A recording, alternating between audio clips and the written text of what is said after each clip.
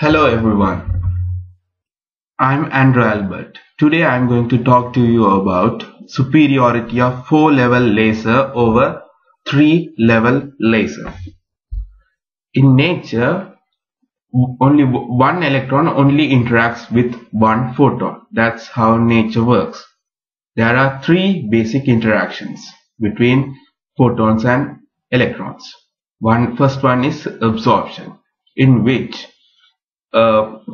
electron absorbs a photon in X plane and the electron's energy goes up and you lose a photon. You lose a photon means you lose a photon's energy, and that energy is absorbed by the electron. So there's a finite probability that this interaction will happen. So we can call that probability B, but it's actually probability of absorption per second per spectral radius, blah blah. But I can ignore this bit because I'm saying this happens inside, because I'm only talking about happens inside a time frame. So in our small example, let's put this probability of absorption as half. And if I had 2 electrons and 2 photons, what will happen? One electron will absorb one photon and go up in energy level. So how many photons do you have coming out? You had 2 photons coming in, you lost 1 photon, so you are left with 1 photon. Next interaction is stimulated emission, in which a photon and electron meet in the X plane, and this photon induces this electron to give out a photon, an extra photon, and lose that energy and go down in energy level. So the electron has lost a photon, given up a photon and lost energy and gone down in energy level. So in this small example, I will say BST. My probability of stimulated emission is half, because it was Einstein who found out that probability of stimulated emission and probability of absorption are equal.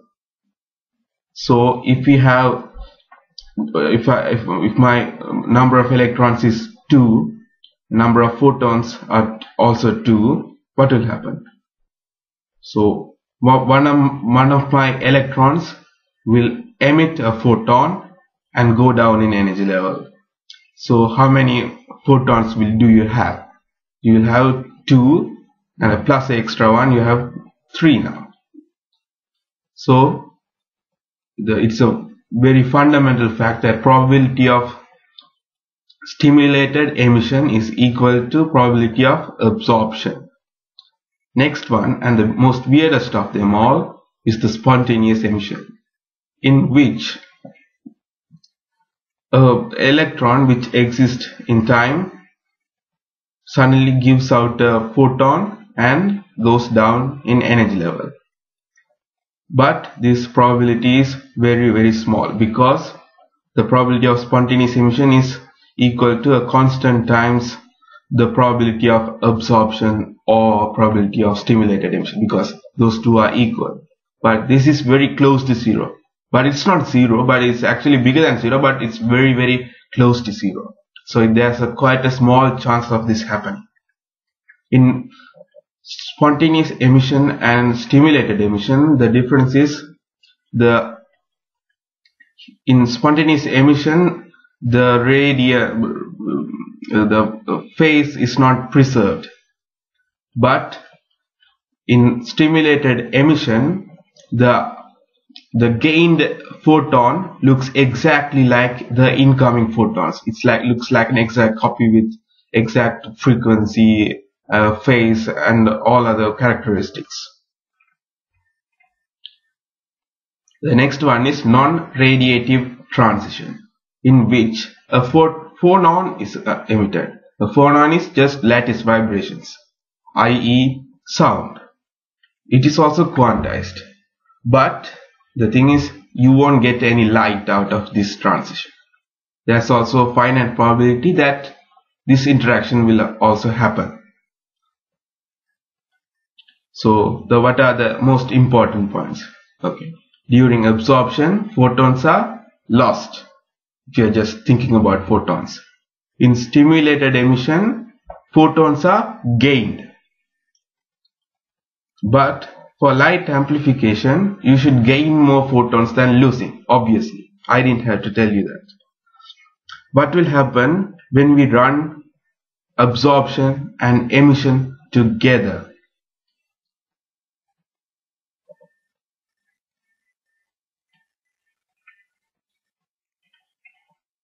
As you can see, so there are some electrons at the excited level, there are some electrons at the ground level. So these are being absorbed and going to these are absorbing photons and going to a higher level. These are losing photons and going to a lower level. So to find out how many photons you are left with after this process, it's just number of incoming photons minus absorbed photons plus emitted photons. But there's always a catch, because in nature, materials that are found in nature, they only have there are more ground level electrons than higher excited level electrons. So you cannot have light amplification. So as you can see, if absorbed photons are always higher than emitted photons, so you cannot have light amplification. So what you need is population inversion. What we mean by population inversion is that you artificially make Ne2, which is this excited level electrons, more in number than ground level electrons. You can do this by two methods. First one is 3-level laser. Okay, let's first start with 3-level laser. 3-level laser has 3 energy levels, in which E1 is the ground energy level and E2 and E1 are higher energy levels.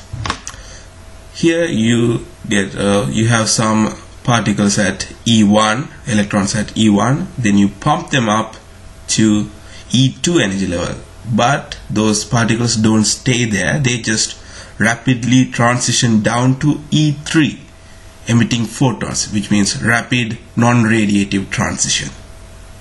Slow. From that E3 energy level, those electrons fall to E1 energy level, emitting photons, which is this transition is a slow radiative transition. You can find the frequency of this photon by getting the difference between E3 and E1 energy levels. Okay, now let's just apply some hypothetical numbers and see how this model works. Okay, so we'll assume that all the in high energy levels there are no electrons, and probability of absorption and stimulated emission is half. And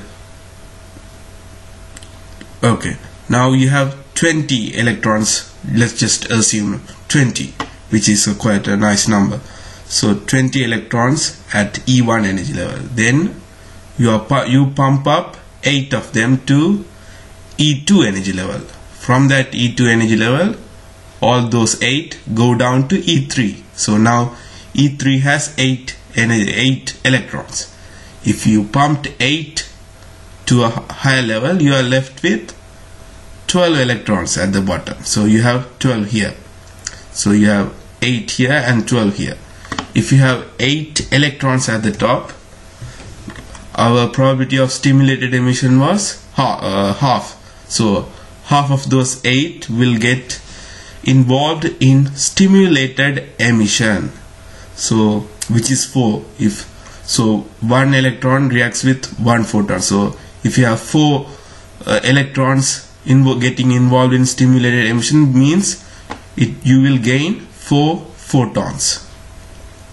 And here are 12 electrons, and 6 of those electrons from those 12 will get involved in absorption. If 6 electrons are getting involved in absorption, 6 photons will be lost. So you will end up with, which is 8 minus 6 plus 4, you will end up with 8 photons at the output. So you sent in 10, you have 8. So that's not amplification.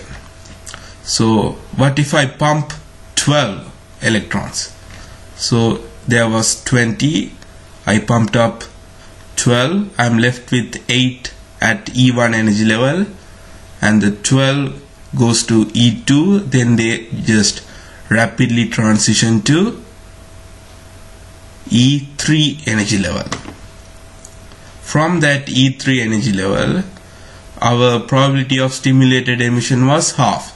So 6 of those electrons will get involved in stimulated emission. So you will gain 6 electrons, 6 photons, because 6 electrons will get involved in stimulated emission. So you have 8, and 4 of those electrons will get involved in absorption. So you will lose 4 photons due to this absorption. So 6 electrons gained through stimulated emission, 4 lost through absorption. So you have 10 minus 4 plus 6, you have 12 photons. So you have amplified. You sent in 10 photons. Now you have 12 photons. But what's the cost of pumping? You have to pump 12, which is more than half of the ground electrons, which is not that practical, because in a real laser, the electrons at the ground level, the number of electrons at the ground level runs into trillions of trillions. So pumping half of those trillions would require lots and lots of pumping energy. So not very practical. Now what's the solution? The solution is a 4-level laser. In 4-level laser you have a extra energy level, which is E4, which is also higher than E1. So what's happening in the E4 level? That slow radiative energy will terminate at E4. From E4 you will get another extra non-radiative transmission, which emits 4 nons, and this electron will fall down to the ground energy level using this extra path. So you pump a very rapid non-radiative transition emitting 4 nons, then a slow radiative transition emitting photons, which you can find its frequency using the difference between E3 and E4. Then you have another non-radiative transmission. Now let's put some hypothetical numbers and see what happens. Now let's pump only 4 electrons up to E2. So you have 4 at E2, they all transition down to E3 using non-radiative transmission. So you have 4 at E3. So if you have 4, so what's our probability of stimulated emission? Was half. So two of them will get involved in stimulated emission. So you will gain 2 photons, because one photon interacts with 1 electron. So you have 2 electrons gained. But because our assumption that all the energy levels above the ground energy level do not have any naturally do not have any electrons in them, that means E4 is empty. So you do not have any electrons to be absorbed, which will get involved in absorption. So you will not lose any photon due to absorption. So you are left with 10 minus 0 plus 2, 12. So you only had to pump 4 to get 12 photons at the output, but here you had to pump 12 electrons to get 12 electrons at the output. So, which is quite obvious fact now for you, that 4-level laser is much more efficient at doing the same thing. So we only require a small amount of energy to get a laser light amplification. So I think I have proved that 4-level laser is much more efficient than a 3-level laser. Okay, thank you for enduring my presentation. That's it. Thank you.